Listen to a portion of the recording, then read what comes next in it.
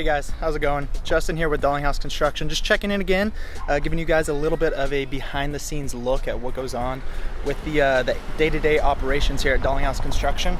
So we're down here visiting Isaac's crew in San Diego, California. They're installing 22 helical piers to attempt to lift and stabilize this home that had settled well over 4 inches in one area. So we're gonna walk back and see what they got going on now. Hopefully get some good footage, and we'll be checking in with you later. Thanks.